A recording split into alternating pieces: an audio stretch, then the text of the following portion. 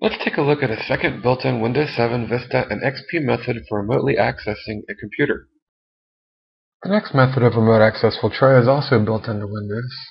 And if I go to computer, let's undo what we did as far as connecting over RDP. So I'm on the remote desktop server, and I'm just going to remove that user account to be cautious and secure. And I'm going to choose Don't Allow Connections to this computer and apply. So that's been undone. This is sort of back to a default state. So for our next method, we're going to use a remote assistance invitation. And this is another method of remote access built into Windows, so I would simply need to check this on the computer. This is the computer where I want to allow the remote connection to. And this is typically used for, occasional connections where you might be helping a friend out or a customer or something. So I tick this option. I'm going to go to Advanced. I want to make sure that I also check Allow this computer to be controlled remotely. Notice by default that the invitations are only good for 6 hours. You can change that. Make it 99 if you like. And then I can also say create invitations that can only be used from computers running Windows Vista or later if I want to be more secure, albeit less compatible. So I'm going to click on OK. And once that's enabled, I can click on OK. So I've enabled this computer to be able to create and send a remote assistance invitation. And once I send it to someone else on another computer, they can open it, and then they'll have permission to connect to my computer, and they'll be able to control it and hopefully help me with my problem. So once I've enabled that, I'm not done yet.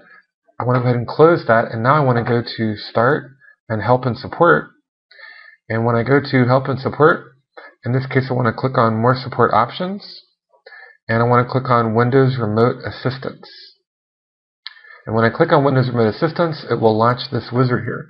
And what I want to do is invite someone that I trust to help me. So this will create the file that I'm going to send them, and you can email it or copy it across the network, however you want to send it to them.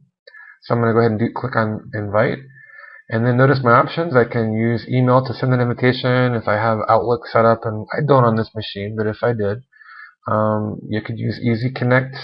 In this case, I'm just going to save it as a file, and then if I wanted to, I could just send it as a file attachment. I could zip it up, I could copy it across the network, or whatever. It's a file. It's portable. It's nice.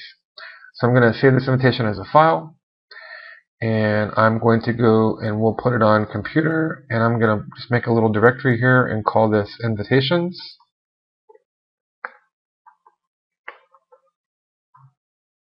Okay. And I'll just call this one Help Me.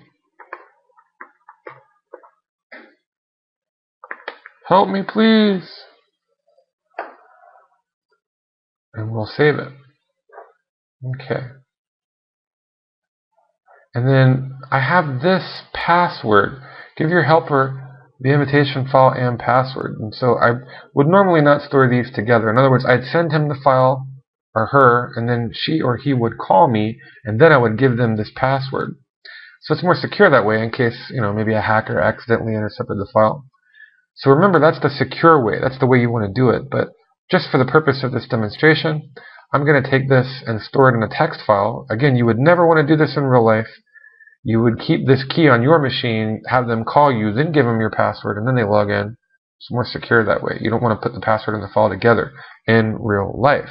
But for the purposes of demonstration, so we're not here all night, I'm going to put this in a text file, and I'll just put it in that same folder. Okay? Okay. So let me copy and paste and save as, and I'm going to go to computer, C drive, and invitations, and we'll call this the key. The key. There. Okie dokie. And then in this case, let me just leave this here for now. And again, what I would do at this point, I would copy it to their computer.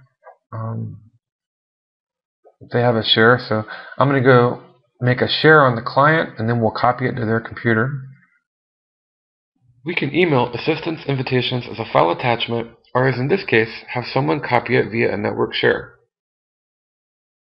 And if I were just going to allow someone to copy it across a local area network, like maybe a coworker or a friend in the office that I wanted to help me, I could just put it in, I could just share that folder basically and let them copy it from the folder. So I'm going to do that. Remember we saved it in invitations. I'm just going to right click properties, go to sharing, advanced sharing, share this folder. And on permissions, I'm going to remove everyone and add remote user. Again, I want to make sure that this is a special account that only that person knows about. They only need read access, they don't need write. But I want to add that to the sharing, and remember that it's the combination of sharing and the local permission. So I'd also want to make sure that I had added, at least authenticated users, or if I wanted to, I could explicitly just say remote user, or remove everybody else if I wanted to. And he only needs read access, or she, or whoever's going to help me. Okay, so that's shared. So if I were to look at, I'm on Starbuck, and if I were to look at it, this is what they would see if they looked at my shared computer. They would go in here, unless I connect as remote user, I can't connect, and that's fine. So that's all set up, and here's the file, and there's the key. So this is on the computer where I want assistance. Now let's go onto the computer that would be doing the assisting. Leaving the assistee, we will go to the assister, copy the file, run it, and input the key. So now I'm on the computer that's going to be doing the assisting. And I might first open a command prompt since I'm on a local area network, and in this example I'm not using email. I just want to make sure that I have basic connectivity and I can indeed reach the computer. So I might ping the IP address just to see if it's there. And let's see, let me go.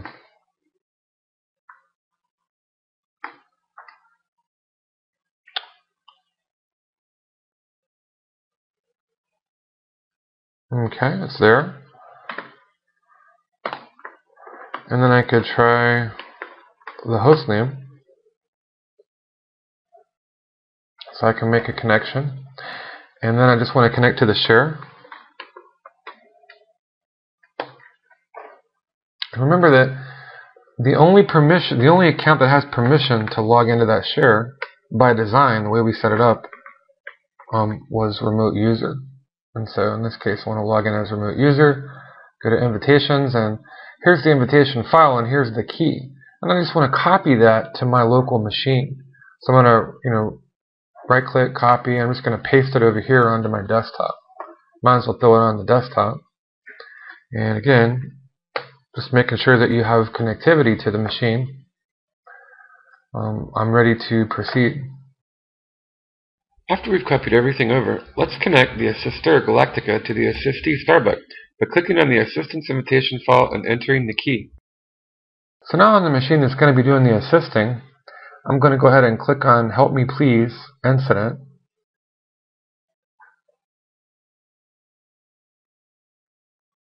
Now it's going to tell me to enter the password. And I put it in a text file, but remember, if you're really going to be secure about this at this point, this is where you would actually call the person, and then they would give you the password, maybe over the phone or something, in a more secure fashion. But for demonstration purposes, we stored it in a text file. And I guess if you didn't care about security, you could just might as well paste it in an email and send it to them. Either way, so I'm just going to copy and paste it. And go ahead and paste the key in there, and I'm going to click on OK. And it's going to attempt a remote assistance connection. And here's what the assistor sees. So now I'm connected, and I can remotely manage their computer. And they can see what I'm doing, but this way I can kind of log in, and if I needed to fix something or change some of their settings, I'd be able to do so and possibly assist them with their problem. And how could we do this by email? Another possible way to send it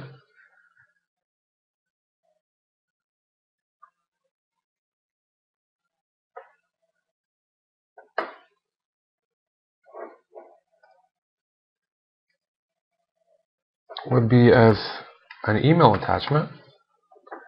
And in this case, you could use Gmail or Yahoo Mail. I'll just use Yahoo Mail here. So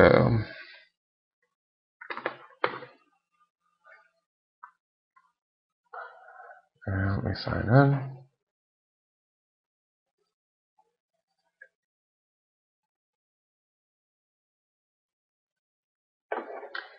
and I'd just send an email. And I'd send it to the person. In this case, I'm sending it to myself because it's me, okay? But whoever was the person that was going to help you, you'd address it to them and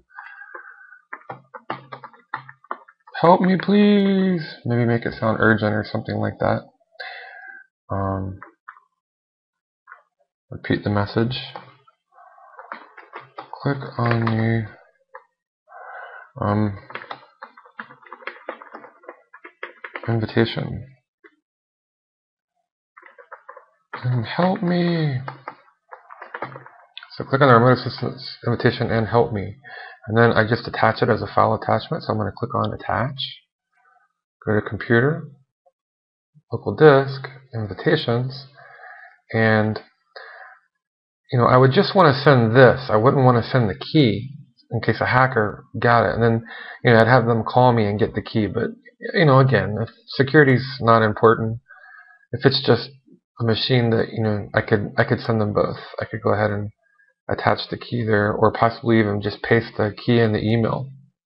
If I wanted to do that, I could see what the key is, and